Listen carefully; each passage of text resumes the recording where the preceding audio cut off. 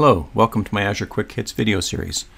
In this video, we're going to configure the identity services for AVS to use a domain controller with an Azure Certificate Services certificate. For this demo, we have a very simple infrastructure, a vWAN hub with an express route connection to AVS and two VNet peerings, one to the jump box and one to the domain controller.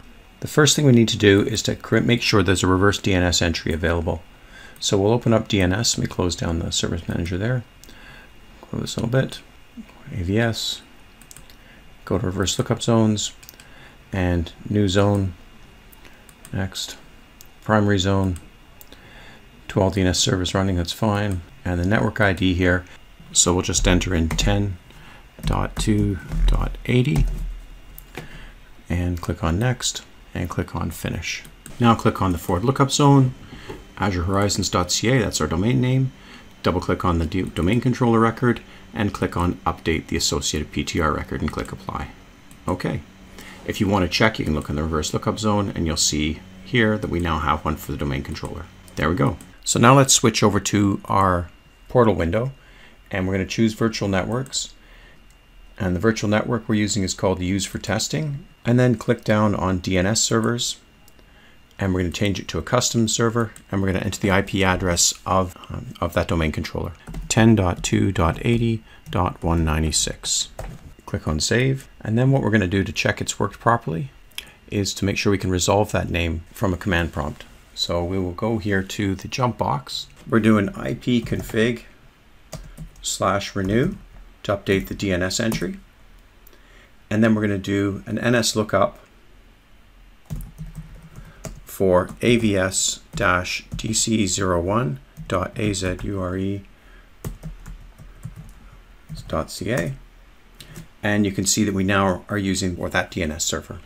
So now let's return back to the domain controller, start up the Active Directory users and computers. We'll just close the DNS one behind us here. And what we're going to do is create a new organizational unit and a new group. So let's do new organizational unit, and this one we're going to call AVS admins. Click OK, and then inside this new OU we're going to create a group, and the group is going to be called AVS LDAPS users. Now we're going to create a new user.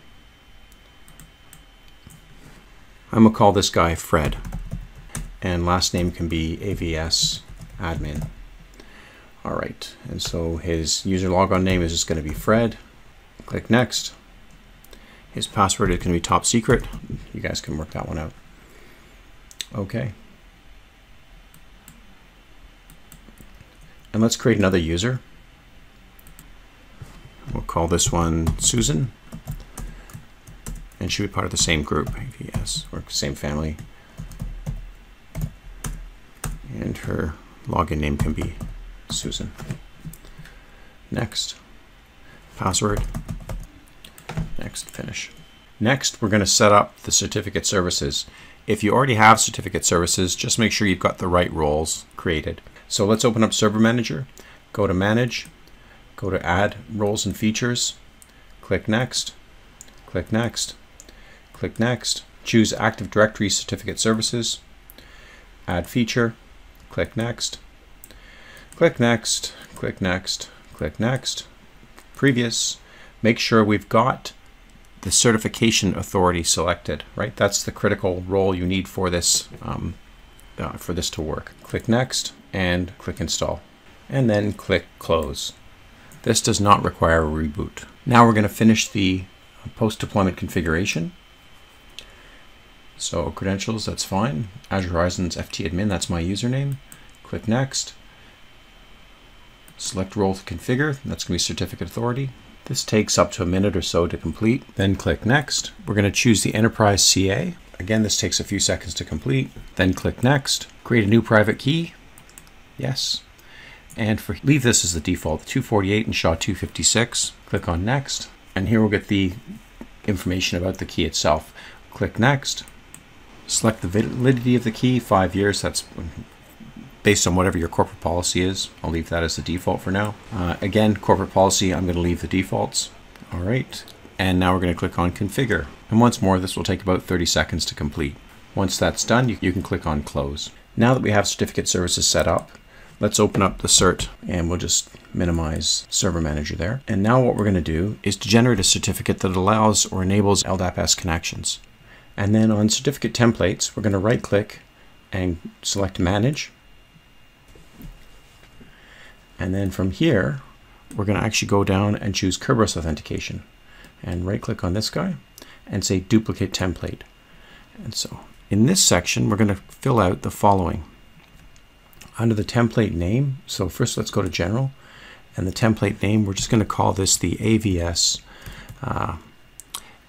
LDAPS Authentication. Okay, we'll make it valid for a period of 5 years.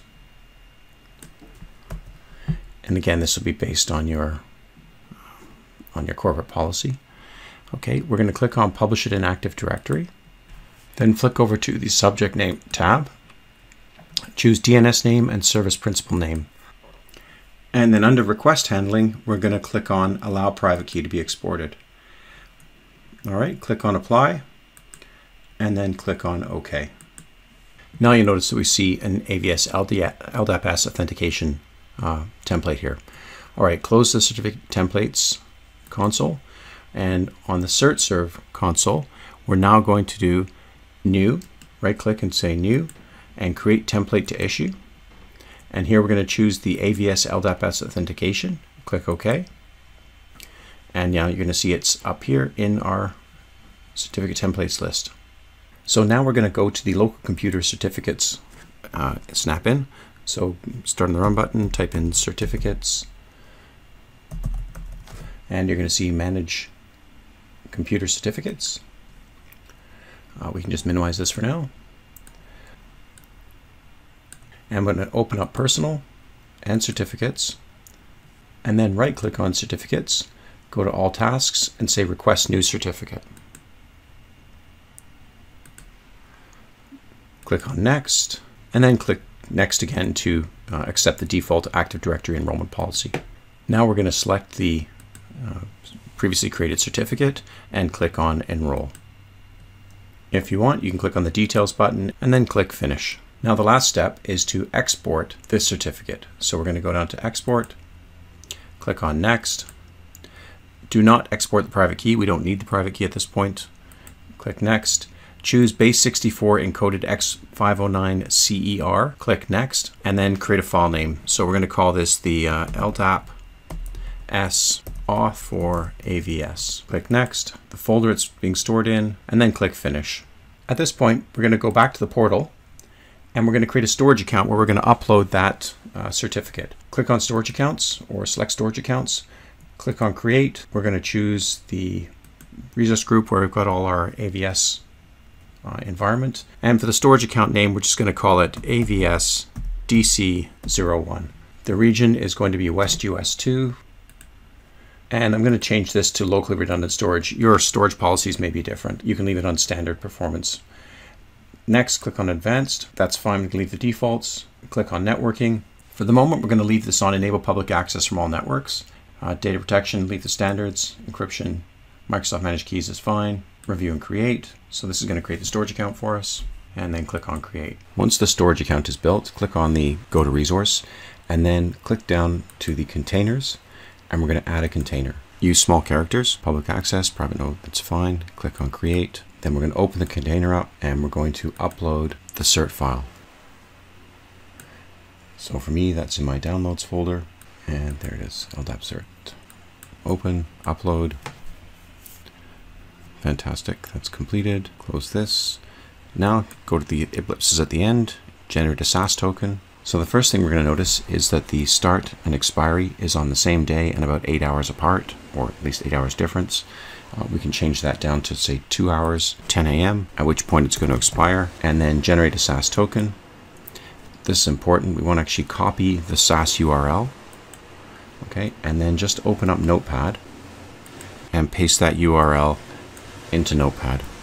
All right, we're finished with this part. So click over to your private cloud, scroll down and find the run command. inside the Microsoft AVS management section, click on the new LDAPS identity source. Now you're going to see it auto-populates for me because I've done this a couple of times in prepping for this video, but you're going to put in the group name. This is the group of the LDAP users. This is the LDAP users group that we defined in Active Directory. The Sas URL, that's the one we just copied from over here, right, where we actually put it into our clipboard, but we're copying it from there. And Control V, paste it in. The username. Be careful if you have credentials stored, you'll actually notice it overwrites the SSL cert. So you just got the SSL cert URL, so just make sure that's correct. And then type in your password. Base DN groups. I actually include the DN of the group where it is, but you don't have to. You can put just the base DN as well. Base DN users, same idea. Depends where you put them. Secondary URL is if you had 2 LDAP servers. For us, it's just going to be 1 because we just have a single LDAP server. The domain alias is the NetBIOS name for the domain, and the domain name, of course, azurehorizons.ca.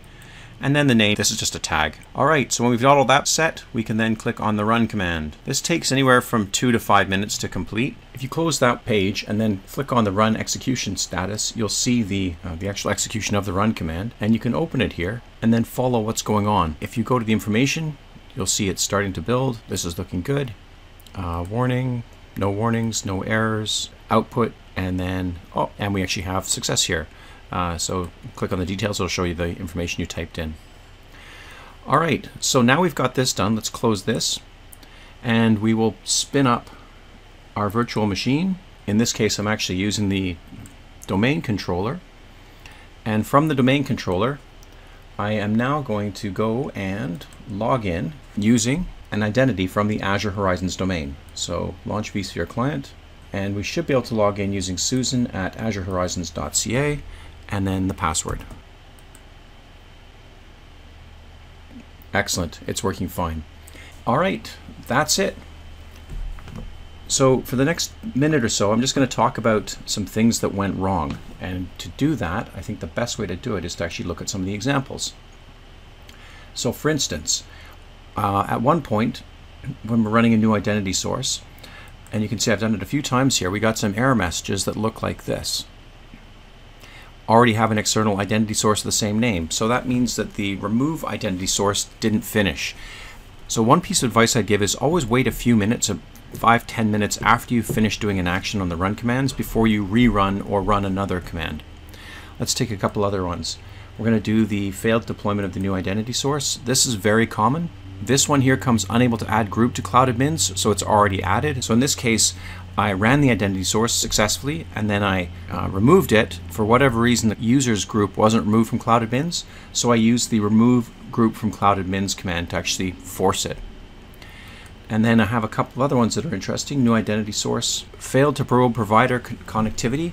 I see this error message when I use the same Sas token twice. So if I already had a token, I used it successfully or unsuccessfully, and then I reuse it, I get this message. And then the interesting ones, AVS admin users not found in the domain. Okay, so in that case, I don't have a group by that name in the domain. I wanted to show you one. Failed to download certificate, invalid URI. Okay, so that happens when you do the pasting of the username and password, and it automatically, and it shouldn't, but it does, updates the URI with the password from the username. So just be aware of that. Okay, I think that's it. Thanks very much. Hope you found it useful. Please feel free to ask any question in the comments section. I will tell you I've also experimented with third-party certs, and I'm going to create a video that shows how to create the cert using DigiCert and how to get authentication working with this using DigiCert. So stay tuned for that.